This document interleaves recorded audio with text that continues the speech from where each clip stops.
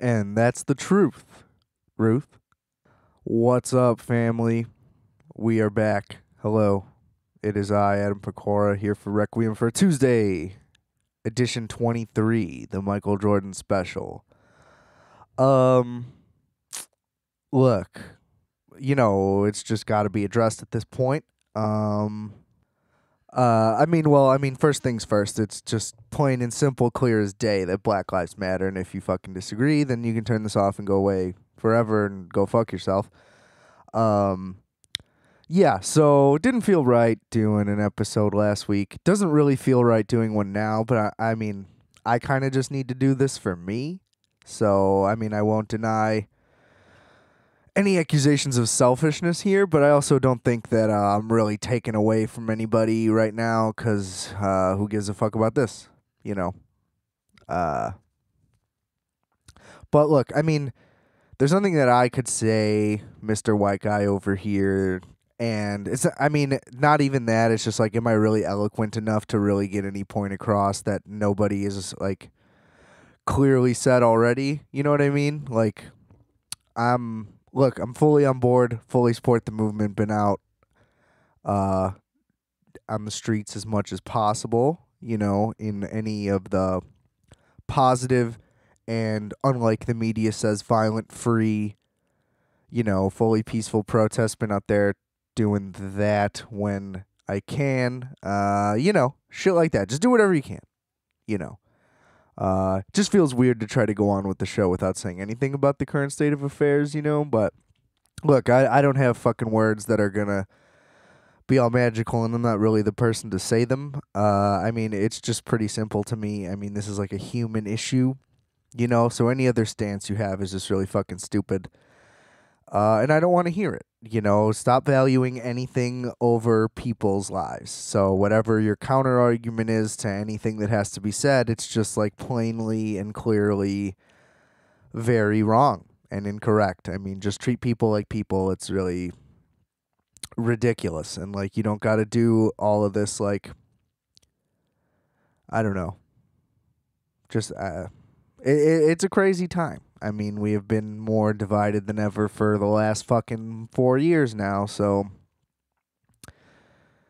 But, not that that even has anything to do with it, just thinking about it. It's been an issue for the entirety of the existence of this country, which is, just on that alone, it's like, has this place ever been a good place for any reason?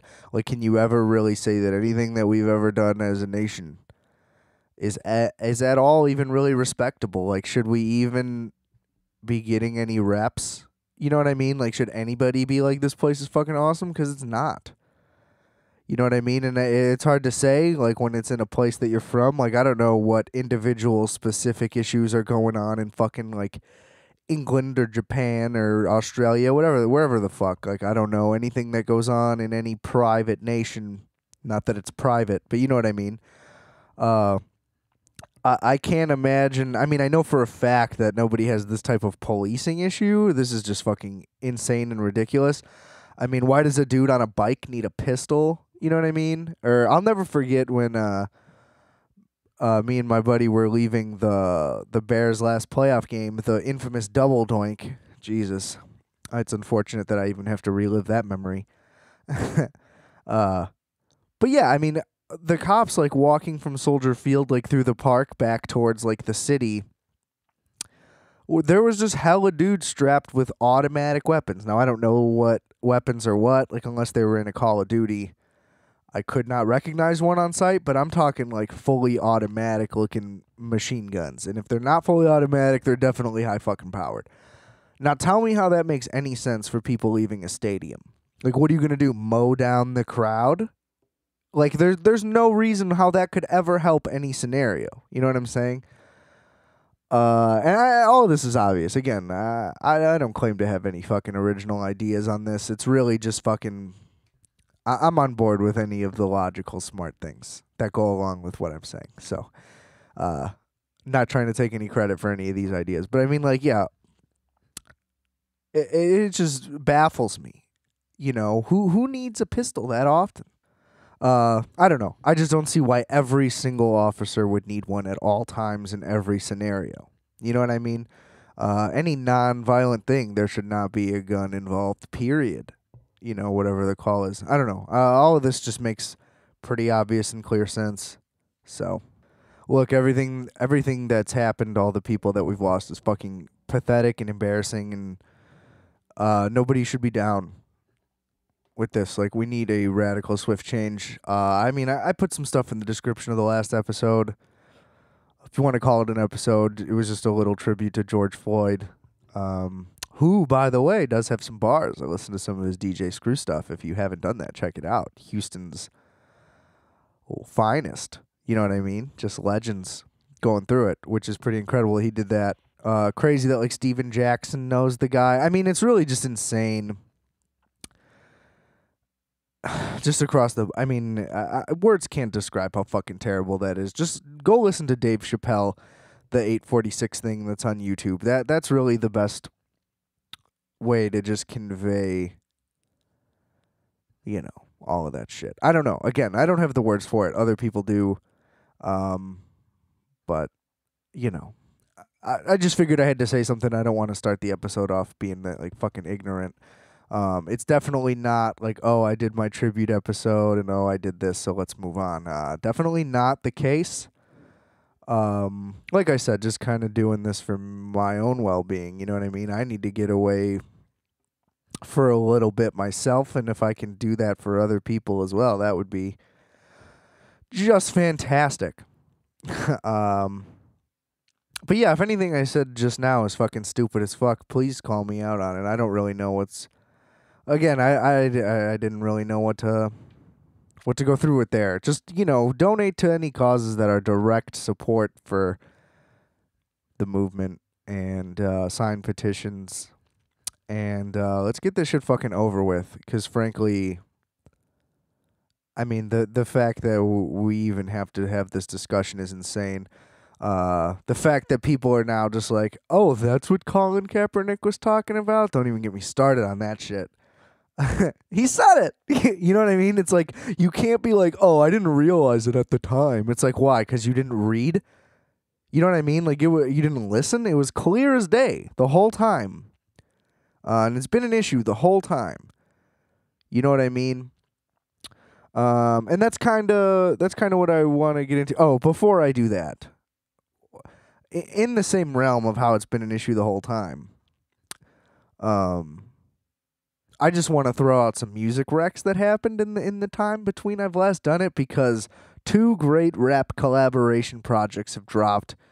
The more talked about one I feel like would be Run the Jewels 4. I feel like they've kind of lost.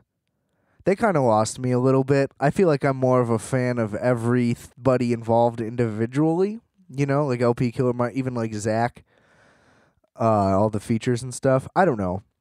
It's just like, if it was a yearly thing, like the first two, when it was like year after year, back to back, it just had way more impact. And I don't know. I feel like they don't have a lot of re-listening power. Like, first listen, I feel like every time it's fucking incredible. I personally don't even know any songs on the third one. I don't even remember it. So, but like, yeah, it's good, and it has like some cool shit in there. LP's production I feel like is the weakest one yet for LP standards. Still very good. But it definitely overshadowed fucking Alfredo by Freddie Gibbs and the Alchemist, which I would call album of the year so far. If you haven't listened to that shit, go fucking listen to that shit. It's fucking magic. Both albums though do feature like lyricism that I'm hesitant to say is relevant to right now, because it's relevant at all times, which is the point that, you know, everybody who makes art about this shit, you know, who has discussed it before, would tell you that.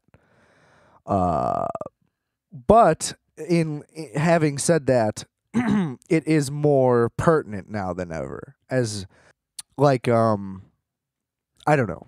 Like, it was always relevant and accurate, and you know, there's fucking thousands of examples of it being talked about in songs and movies and so many things throughout the years that we've all watched, that it's like, you know, the fact that this is like an eye-opening realization for some people, or so they claim, is pretty insane to me. But yeah, so I mean, I wouldn't call it It wasn't like made for now, but unfortunately, it's really applicable. Um, but it is just a phenomenal record. Two of the Griselda boys are on there. Benny the Butcher, I think, is the best rapper in the game right now and comes through with the hottest fucking feature ever. So that's my album of the year so far. So just go peep those.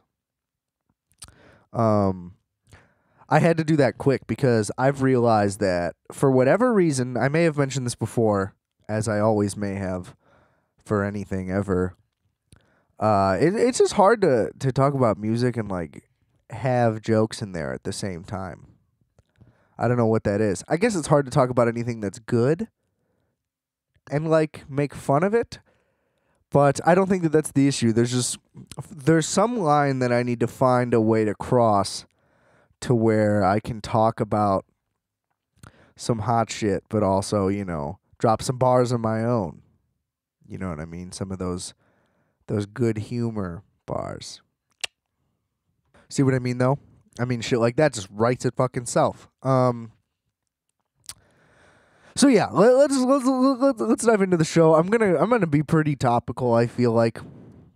Anyway, but yeah, please let's not ignore any of the shit that's going on for any minute. If you wanna, or not for any minute, let's please ignore things that are going on for a couple minutes a day at least. Please, you owe that to yourself. Everybody does. So yeah, we're gonna stay relevant, but let's not be somber. Although it is a time to be, let's not for like right now. You know what I mean? You know what I mean. I don't need to tiptoe around this shit. I will say though, on one side note, before I actually get started again, I'm just gonna keep derailing this. I'm gonna see if I can say, okay, wait, let's get started, but I'm gonna finish the episode first, and we'll never actually get started. It'll just be, you know what I mean? It'll be like one of those dubstep tracks, but the drop never comes. Da-da-da! I know I probably just scared some raver boy or girl, but sometimes that drop never comes, kids. Next thing you know, you're 28. You got a kid. Where's the other parent, you may ask? They're nowhere to be found. They're still raging hard. And then you're left to pick up all the pieces. So, you just think about that, okay, before you want to go to that warehouse. But what I was going to say is, like, I find it almost adorable when people are, like, so overtly just like, I don't know if it's just like a white guilt thing or just like so afraid of like making someone angry or upset. And I just find it so funny when you just have to like, when people overcompensate so hard and like the kente cloth bullshit, like in the White House, it's like, bro, that is not a thing that is being asked to happen at all. You know what I mean? It's just like, treat these people with respect and equality. It's really that simple. Like, acknowledge abilities and artwork and absolutely, like, elevate, and businesses and elevate all that stuff. Absolutely, don't get me wrong. But you don't gotta, like, throw your jacket over a puddle like anytime a black person needs to cross the street. You know what I mean? Just, like, respect them. I mean, you do not have to, like, the grand gestures, I'm sure, some of them are very, very nice and cool, and that's great. But we need, like, legal action to happen. So, yeah, I don't know. I just find that humorous. I did find myself in the mood, kind of, unfortunately, obviously, given the current national climate and issues we're combating with. But the bright side is that it led to the inspiration to watch Do the Right Thing again. I haven't seen this movie in probably like 6 years or something, at least at this point. I hadn't seen it. Okay, a little bit of backstory. The first time I saw this movie, I did not like it. I didn't get it. I thought it was weird. I was too young, is really what the issue was. You know what I mean? Like it was a point where I'd only seen like mainstream Hollywood master movies. I was like, I don't know how old I was. However old I said I was younger for sure. Like the first time I saw this, I was probably like 11 or something. So yeah, I didn't know what was going on. I didn't know. The dialogue goes in and out because I was a child. You know what I mean? Like, I don't know what the fuck these people are talking about. None of this makes any sense to me. Like, why is this a movie? You know what I mean? Because for most of it, it's pretty loose in like story and structure. By the way, since I rented this movie on YouTube. You can watch it for like 2 days. So I watched it very thoroughly and closely, and then the next day, I watched it heavily, heavily, heavily uh, dosed on THC, if we want to word it uh, in legal jargon, and that left me with some theories, which I'm going to circle back to in a second. Yeah, we'll circle back. But yeah, I mean, it's very bold. It's very distinct, like visually, even, and it's very unique. And first view, couldn't handle it. Watched it again later, definitely understood it. Period. I mean, I guess I just genuinely didn't understand it when I was a kid. And then yeah, I don't know, but didn't get the acclaim to the level to which it was at.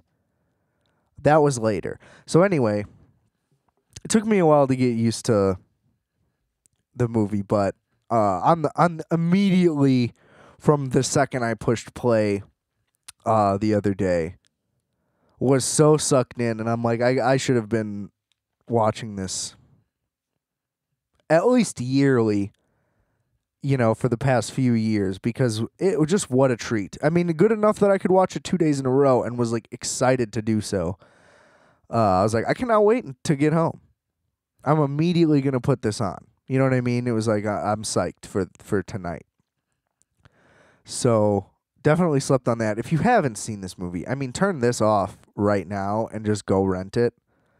Go illegally watch. However you need to watch it. I mean, you should support. But does money even go to Spike Lee from it? If the answer is yes, then absolutely go pay. But if you're just feeding studio cash, then if you can figure out that info, go do what you got to do. Just see the fucking movie. One of the biggest perks that it has for itself, I think, was probably wasn't an accident at the time. Or maybe it was, because it was a very small movie. Anyway, it was just the timelessness of the cast. So, if you're not familiar from this point on, just spoiler warning, I'm talking about this thing wide fucking open, by the way. If you care, the movie's 30 fucking years old. Plus, I think it was 89. Yeah, it was 89. So 31 years old. So if you haven't seen it, go fuck off. Just go watch it. The cast is unbelievable. So there's like Mother Sister and the Mayor are like a legendary married comedy duo. So that's not gonna jump out at you. But their chemistry is undeniable. Which I watched some making of thing, and Spike Lee was like, "Yeah, I pretty much just needed an excuse for them to do their thing." So that part was kind of like doing itself, which is dope, and a great call because it works flawlessly. You got the three dudes who are just sitting talking bullshit all day. Absolutely love those guys. Sweet Dick Willie. But you got, what is his name? Burrell in The Wire? I don't remember, but I fucking absolutely despise his character in The Wire. He fucks I mean, obviously that's the point. He's very antagonistic. But what a phenomenal actor, because usually just somebody playing a good enough antagonist is enough for me to be like, fuck that human being. Right? Like, I wouldn't be happy to see that guy. Just because I'm going to keep saying Burrell. I really should have looked up whether or not that was his character. But just because Burrell was such a slimy fuck, I fucking hated that guy. But he was funny as hell. And Martin Lawrence first appearance, Rosie Perez first appearance. She wasn't even going to be an actress. like ever probably if it wasn't for this. So thank God for Spike Lee, just for that, just for giving us Rosie Perez alone. Because Jesus, Rosie Perez in 1989, crazy. I mean, don't even get me started. But if you want to talk fucking TV villains, arguably the greatest TV villain of all time, Giancarlo Esposito, Gus Fring. You know, almost unrecognizable if you're going to compare the two for so many obvious reasons. But I didn't even realize that was him. I mean, I looked at the cast list before I watched it, and I was like, oh shit, that makes so much sense to me now. Great to see him. I mean, John Turturro, has he ever failed? You know what I'm saying? Like, he may have been, I'm 100% sure, in some bad movies, but has he ever been bad? That remains to be seen. You got the fucking valet parking garage guy from Ferris Bueller playing his brother. Sorry, I don't know your name. You got another character actor, don't know his name, don't really know any other roles. I'm just going back to HBO television. You got the cop, the Hispanic cop. He played the tequila guy in Entourage, if I remember correctly.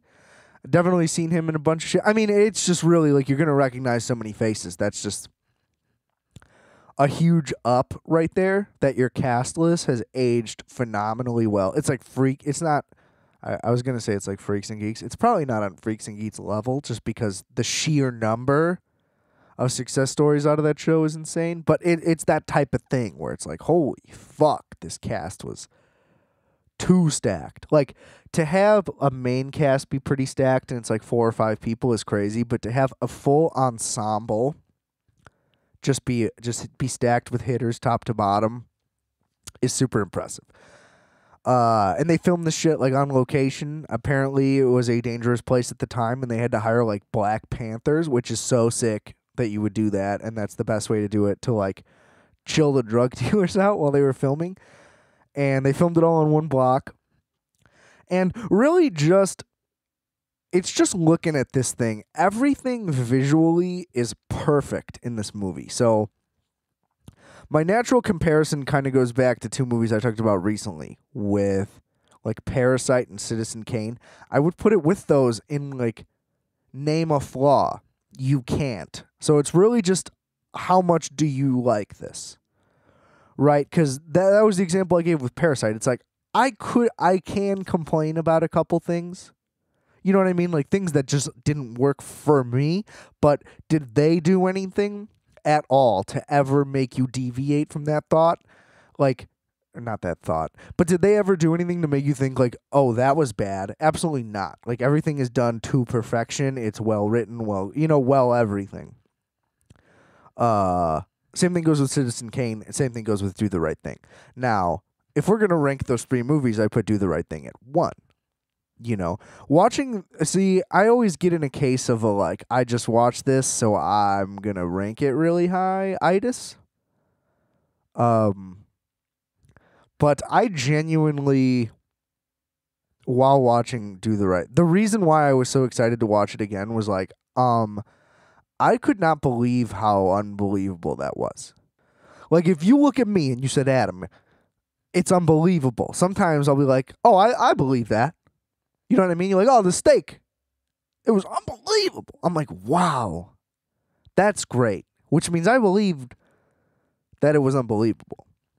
You know what I'm saying? But this movie was so unbelievable that I didn't even believe how unbelievable it was. You know what I mean? It was like, it was like when when the Patriots came back against the Falcons. It was like, did I just watch that? I'm not entirely sure, but wow, I'm thrilled. That was magic. So if that makes sense, that's kind of where I was at with this. I just mean okay, first of all, let's just break it down onto little levels. I mean, just like the colors of everything were perfect, like the saturation of everything. It takes place on the hottest day of the year. It looks sweltering. And that, as easy as it may sound to be like, wow, they did a great job of conveying the heat, it's central to the plot of the movie, so I would hope that they do. how often do you ever even think about the weather in a movie? Like if it's snowing and there's snow, you're like, oh, it's cold. You know what I mean? But how often do they actually convey the feeling of that? You know what I mean? That was one of the things like with The Revenant. It was like, that guy's cold. It helped that I saw that movie on like a 0-degree day. I'll never forget, we walked out of the theater. I didn't have like, it was so cold out that like I was just freezing, like walking from the theater to the car, and I'm like, dude, I've never felt more soft in my entire life. Because like you can't watch a movie about a guy going through the most amount of hell you could possibly imagine in like the 1700s or whatever, and then you're just like, yeah, it's pretty cold. You're just going from like a nice indoor place to another moving vehicle. You know what I mean? Ultimate softness. So fuck you, Leonardo, for making me feel like that. But also, anybody who wants to talk shit about that movie, you can come talk to me first, because it's a great flick.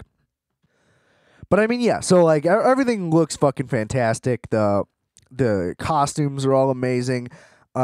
Spike Lee, not a great actor by any means in this. But he didn't really need to be. I mean, he wrote the movie. He wrote himself a part that makes him more of a facilitator, right? It's Mookie goes around the neighborhood, and you get to see everybody around the neighborhood via his travels, right?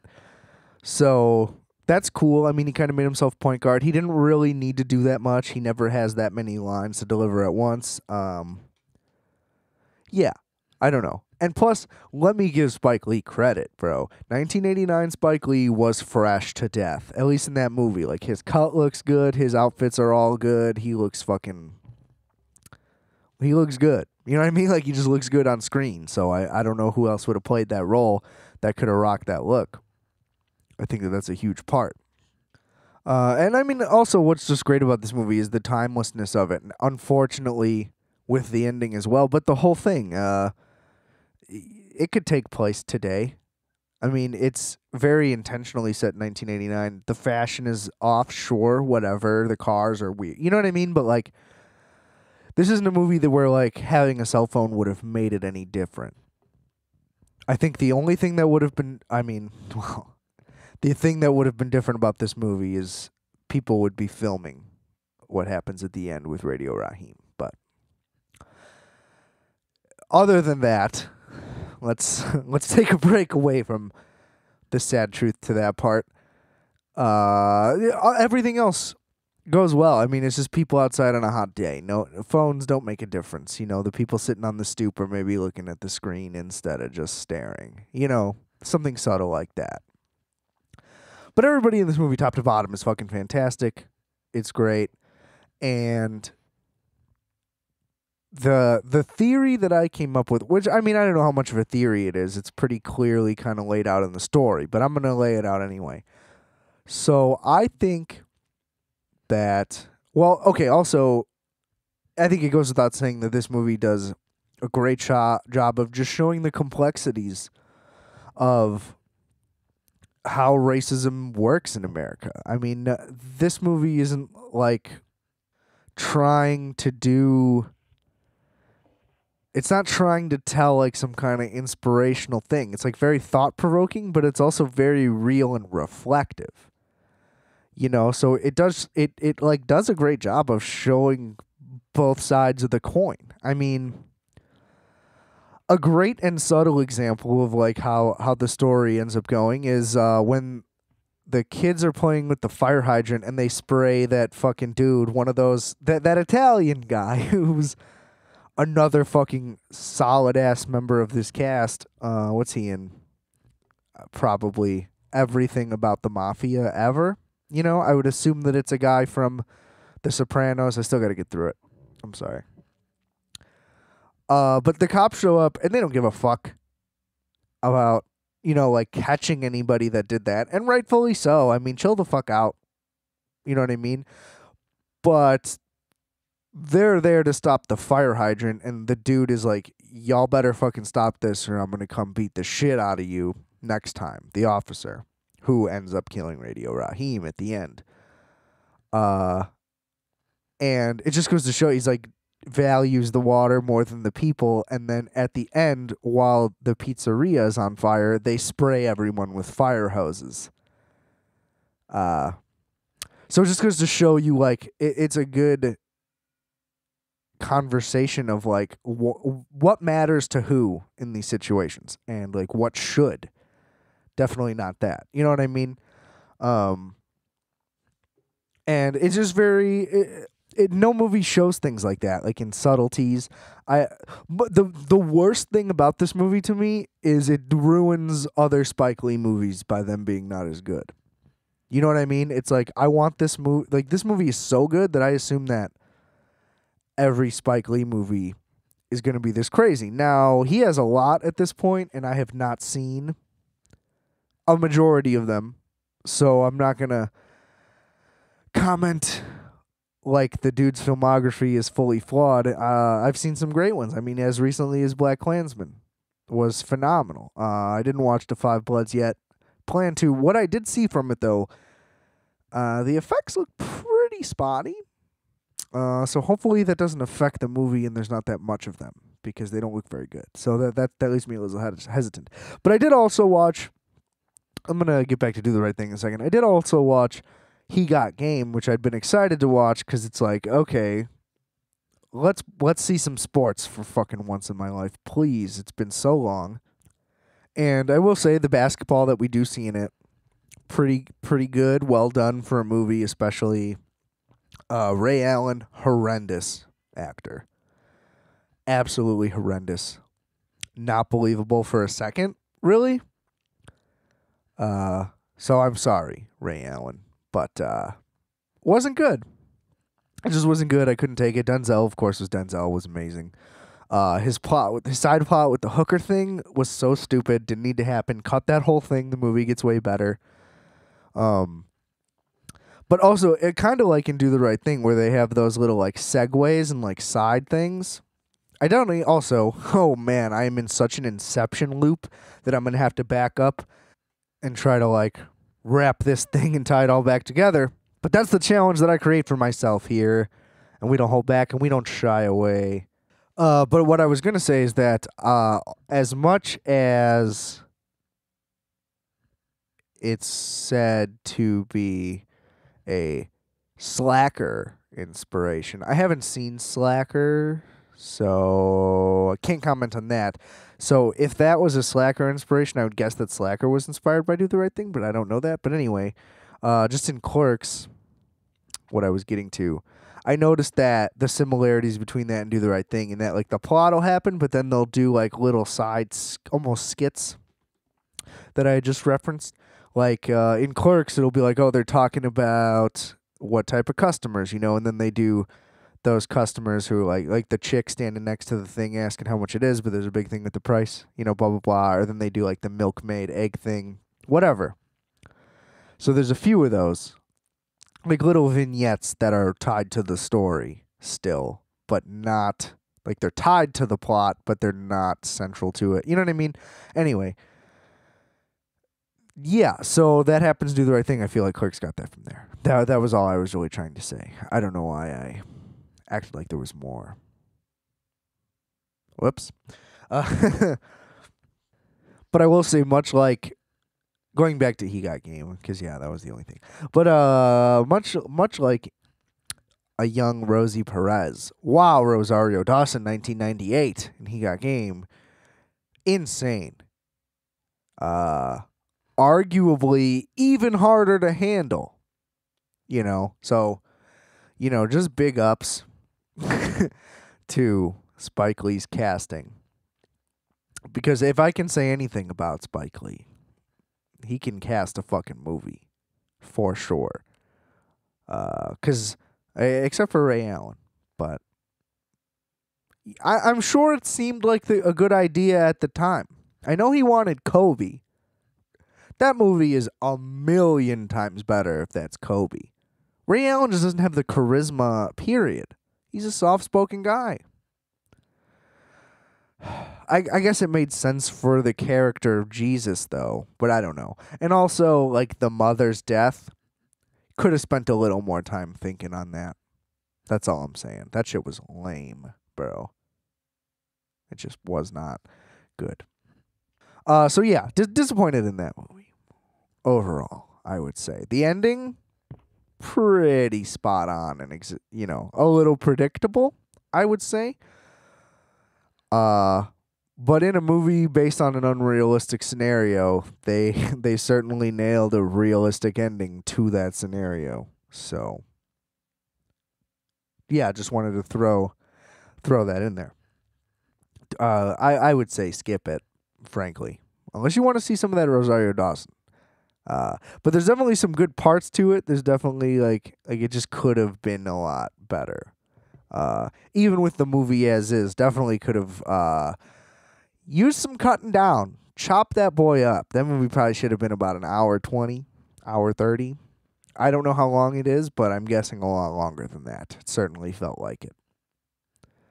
But yeah, it did do a great job of showcasing how hard it could be a basketball star, though, and like what these kids have to go through and deal with, especially from a lower income area. You know what I mean? Like the message it conveys and the things that it shows, very unique and I assume really accurate as to how fucking terrible that would be to be like a number one recruit. Just have everybody around you with your hands out and shit. Also shows the fun side of it when Ray Allen's just like crushing Poon like throughout the movie. So yeah, another thing that is like do the right thing. It does show both sides. Let me tell you. Some of them are pretty great. Some of them are not, but whatever. So that was cool. Like credit where credit's due, but overall, I'll pass. Get it? Like basketball. Anyway, we complete the psycho loop-de-loop and come back to do the right thing. So my theory, I really don't like that I'm calling it a theory, but my theory is this. Okay, so Mookie and his sister are clearly very close, but there is no sign of parents there. Now they're adults. So it's not like they should be living with their parents necessarily. But they're nowhere to be found. And they're not discussed or talked about. Again, it's just about a single day. Like it's like a day in the life type of thing. So I mean, again, it's not really relevant. But it seems as if Sal is their father figure from the pizzeria. Now, I think that this is supported in a lot of ways. And I think that this is the central part of the whole movie, and it all goes unsaid in my head. This is how I viewed it, blazed out of my mind. So, could be totally incorrect, and I could be taking a total shot in the dark here, but this makes a lot of sense to me, and I think boosts the movie. So, I think that something happened to their parents.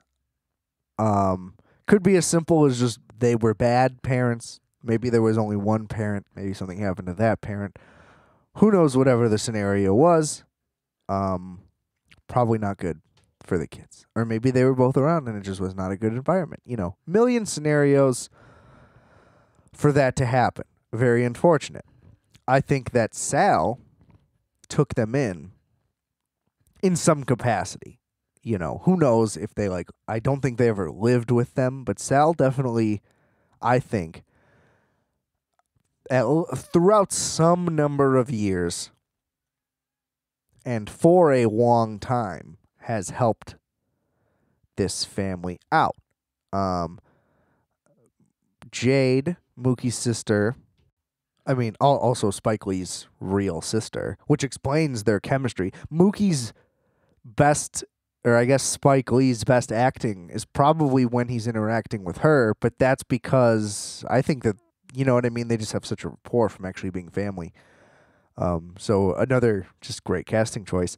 But Jade says at one point, talks about how Mookie, this is the only job he's been able to keep for more than a month, blah, blah, blah. You can just kind of tell by Mookie's thing. Yeah, he's all about getting paid. He's all about fucking, blah, blah, blah. That's kind of Mookie's thing.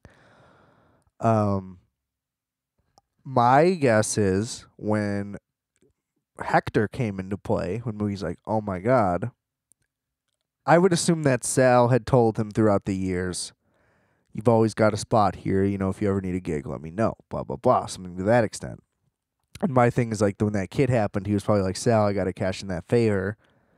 Let's do that. So my theory is kind of that's how they started actually like working together. But I think that they always had a familial thing where Sal has always kind of been Mookie's father figure.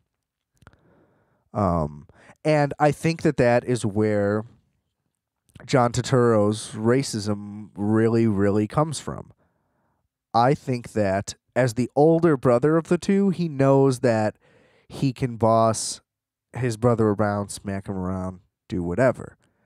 And I think that's why he thinks he hates the place. Like, he wants to move the pizza place because he knows that Mookie won't.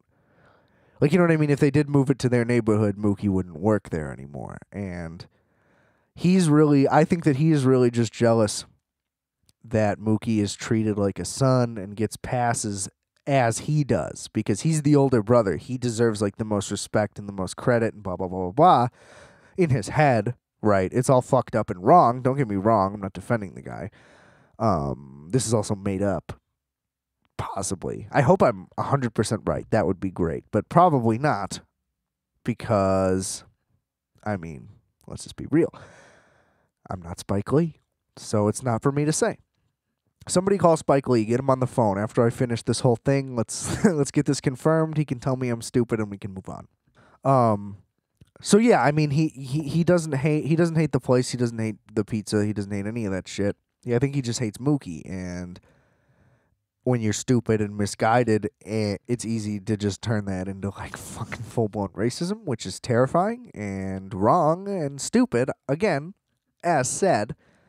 But I think that's where it comes from. And I think that's why when Sal originally like tries to take the bat to bugging out for like causing a ruckus, he takes it out of his hand. Because I don't think he actually wants anything bad to happen to anybody. I think he just wants his dad to be his dad. You know what I mean? Because his dad seems to just care about the pizza place, which is the only time we see that side of Sal as well.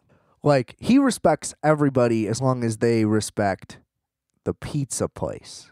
You know what I mean? Like, his thing is, this is my place, I do my things my way. I like everybody in the neighborhood, I like everybody around, unless they fuck with the pizza thing. You know what I mean? He has no problem with anybody unless they fuck with his business. Which is still incorrect and still wrong. You know, goes without saying. It's like people versus property, same issues we have now. And that's where like the anger and shit comes out of Sal. I do think that he does not want to go to that place, but that side of him does exist, which is dark and fucked up. But another good way of showing two sides of the coin. Like I don't think that Sal thinks he's racist, just as Danny Aiello says he doesn't think that Sal's racist. But he is. It's deep within him, and it comes out at the worst. I mean, there's no good time for it to come out. Certainly, it shouldn't be there at all. But it only comes out in escalation and things like that. And he clearly just wants to defend what is his own thing. And it's just unfortunate. And I think that also helps fuel John Turturro's thing, though. He's like, Dad, like, you know what I mean? You got they're stopping each other all the time, because when Sal also has that argument with I think it's Bugging Out again. But he's like, when Bugging Out comes back to explain that he's boycotting, and then they have that interaction, Turturro kind of follows him, and he's like, dude, what are you doing? Come inside. Like, I have this under control. Because to him, he's just like proving as a business owner that he is in control of his pizzeria. There's nothing else behind it at that point. But Turturro's like, okay, Dad, like, I got your back on this one. I'm going to also try to intimidate this guy. And he's like, no, dude. You know what I mean? It's like they can never be on the same page. And I think that drives Turturro forward even more, especially with the Mookie stuff. And, Turturro keeps pointing out that Mookie doesn't work that hard, blah, blah, blah, blah, blah. And he kind of doesn't. I mean, let's just be honest. At least on this day, hottest day of the year, though, it does make sense that he wouldn't be like fucking super hustling about it, but I think it's implied that he kind of does take liberties with it, which I think further fuels the fire of the familia. You like that alliteration theory that I have going on?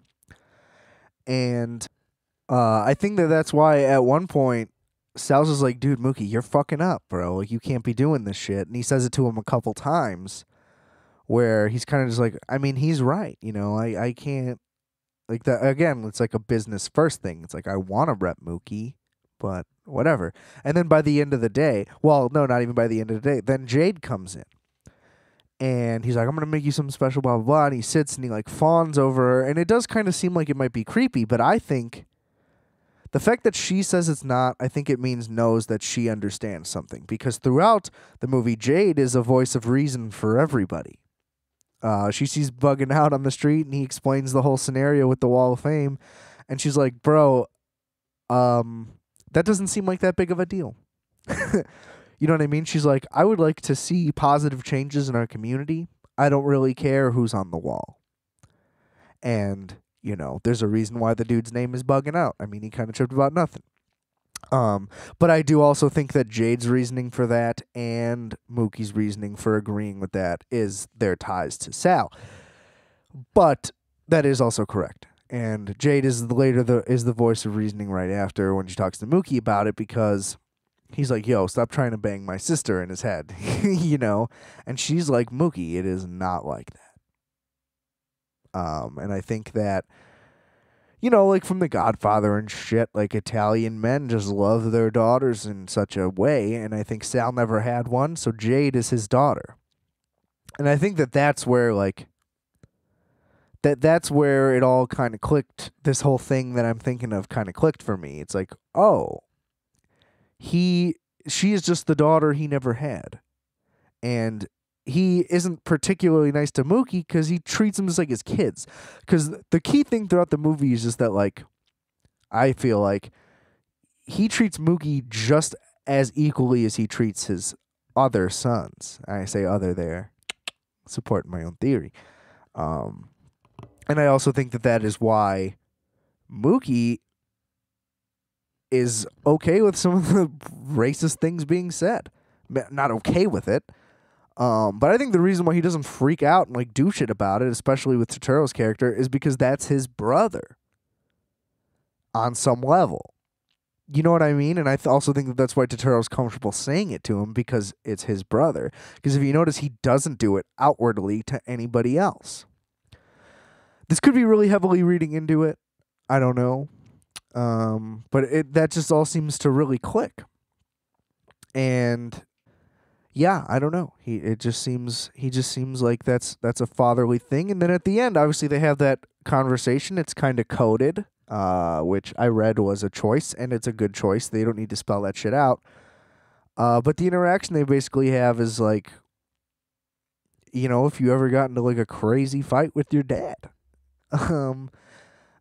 And just even more complicated because this one also involves like racial politics. So, and like watching somebody get murdered. But the fact that Mookie was even able to normally talk with that guy, I think I think that that's what's being conveyed there.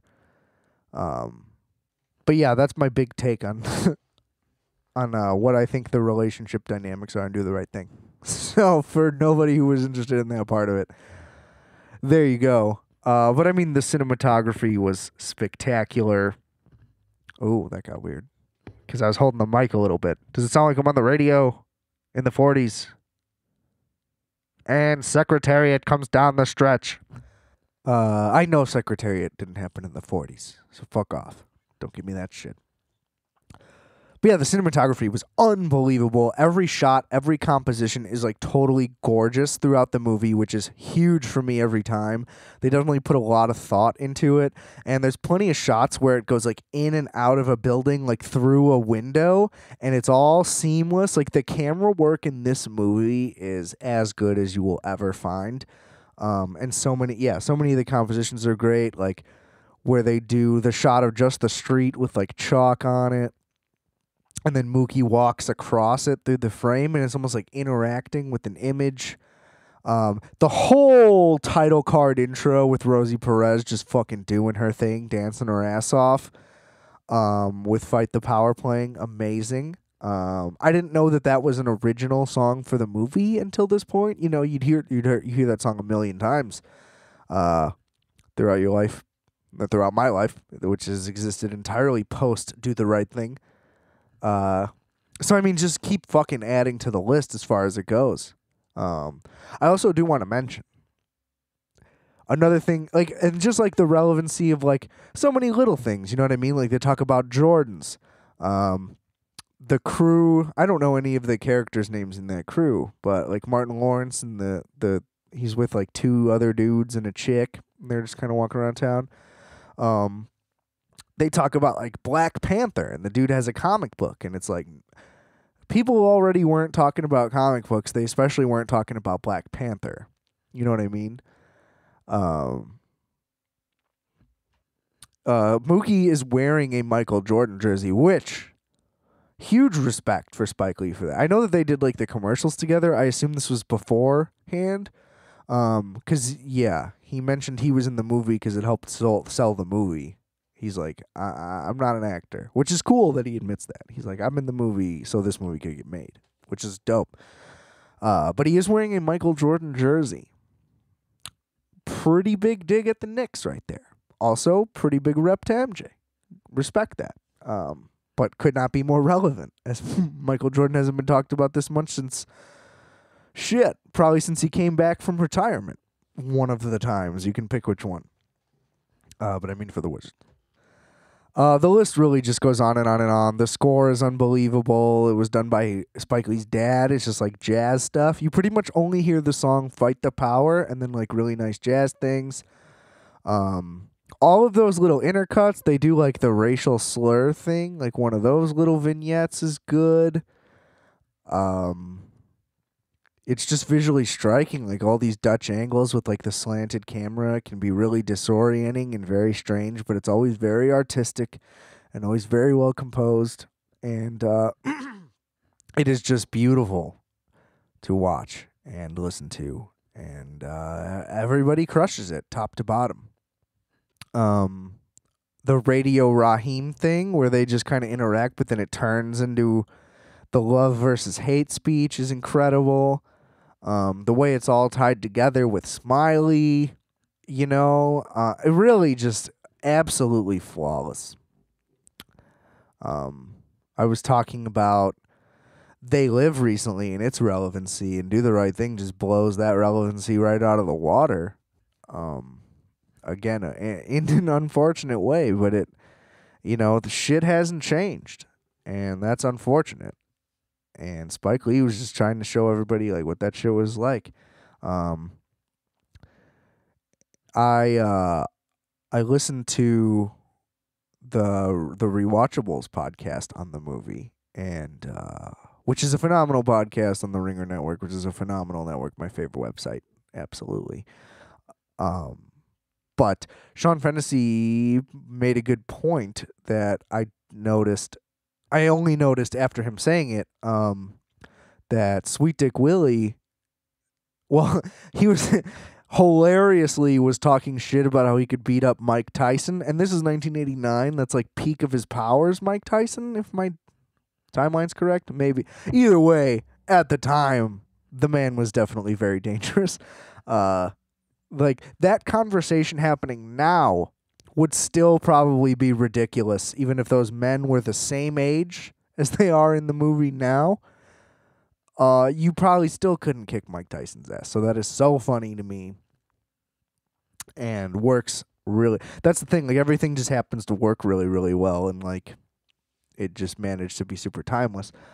But he says, "Knock me out in a dream, better wake up and apologize." And then that's Harvey Keitel's line in Reservoir Dogs, and he noted that there is like a rivalry between the two, and that is a very interesting point to consider.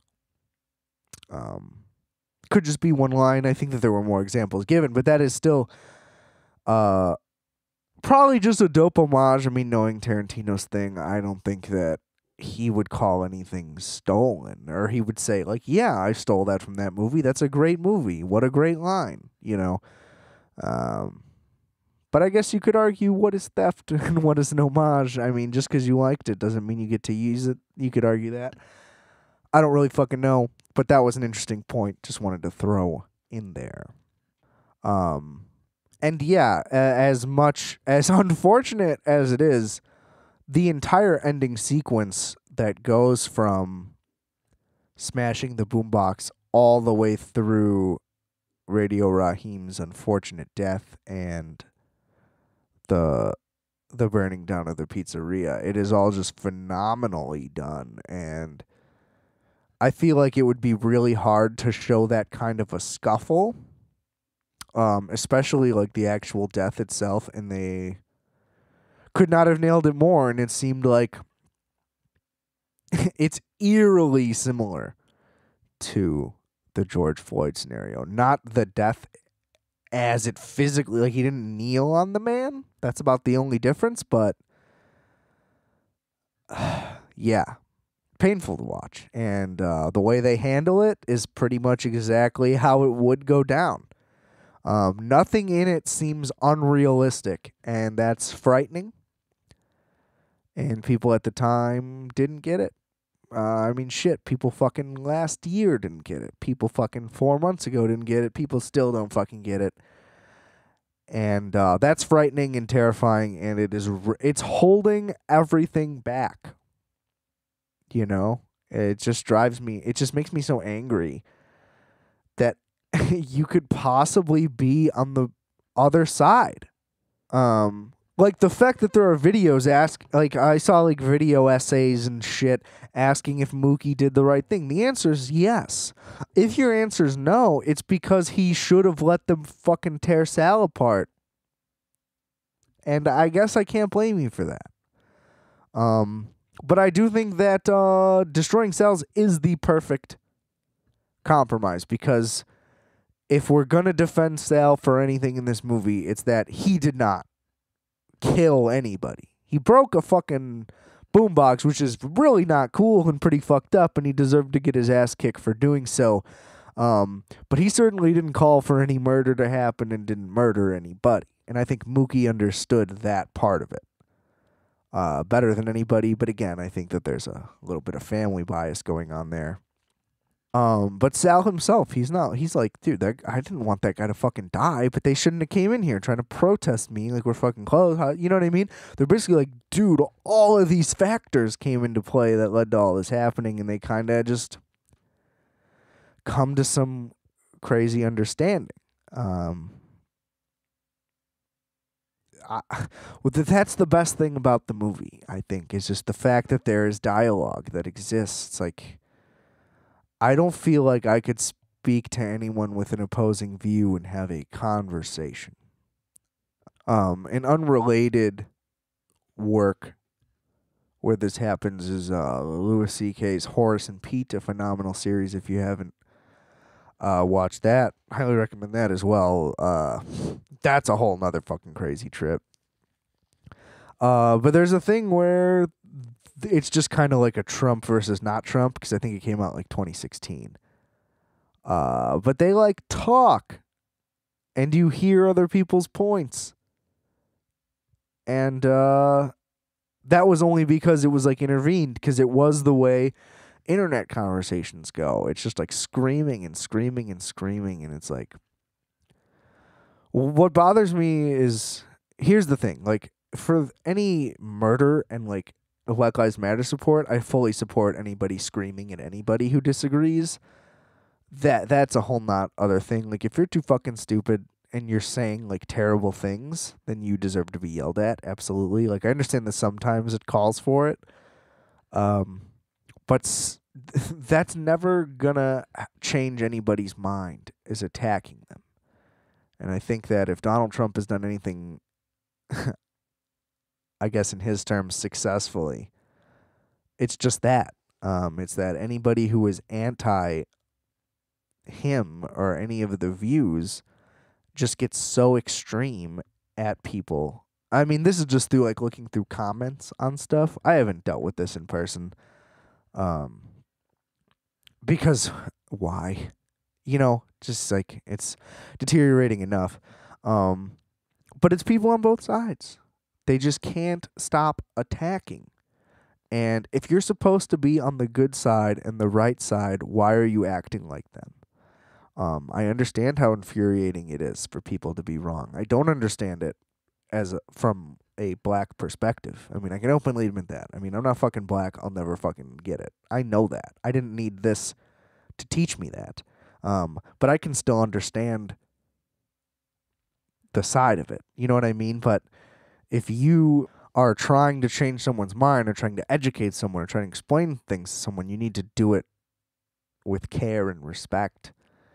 And I know that the people you would be talking to don't care and don't show respect, but you have to be the bigger person in this. As annoying and painful as that is to say, you just can't be screaming from both sides. Doesn't get anything done. That is just a toxic relationship, and Lord knows I've been down that road. There are definitely times when it's necessary. Again, don't get me wrong, but I think that if you want to look to this movie for anything, it's like, this shit is complicated. The simple part is, police shouldn't murder anybody, period, in any scenario, let alone easily murder black people and get away with it. Pretty much that simple, but the movie also says, like, as far as just like day-to-day relations go, yeah, there's some nuance and some trickiness to that. But we can all agree that people shouldn't be fucking murdered and should be able to live their lives with rights like everybody else.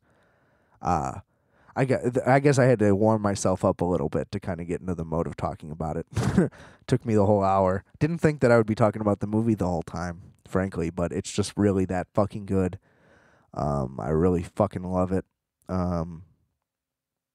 This wasn't as funny as I would have liked. Some people would probably say that about a lot of the episodes. But that's okay. Staying topical is more important. Yeah, get out there, do some shit. There's more that I could say. I think you get my general depiction of the whole thing. If I need to say more, maybe I'll come up with it. But again, not really my lane to even be in. I'm trying to let everybody else do their thing. But this was a nice little therapy session for me to have. Also fucking great that I could talk about that movie, because fuck, it's good.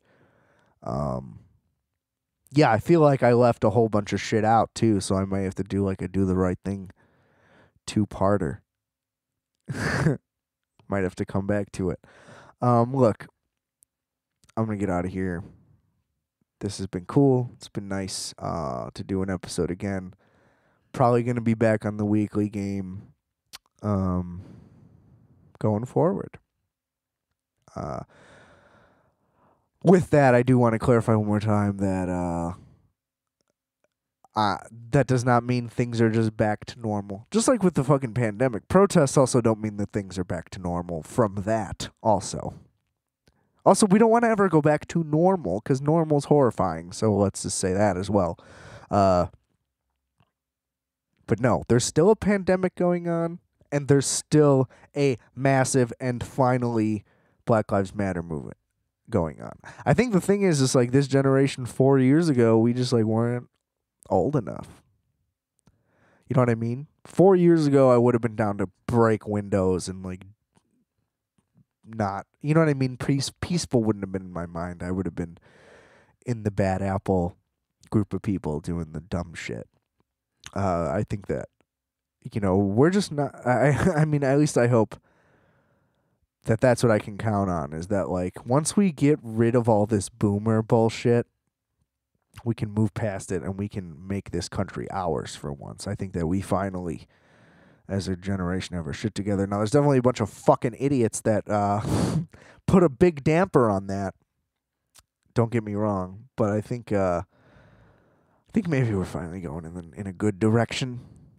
Hopefully, but we'll see what it unfolds. But by any means, do not divert any attention or focus on the matter. I'm not doing so as well. Either. As well. Whatever. Who gives a fuck? It's been a long time. Yeah. So I'm gonna fucking roll out of here. Go watch Do the Right Thing. Please. Do yourself a favor. And when you go to do that, remember that I are fat, you are fat, we are fat. Calculator.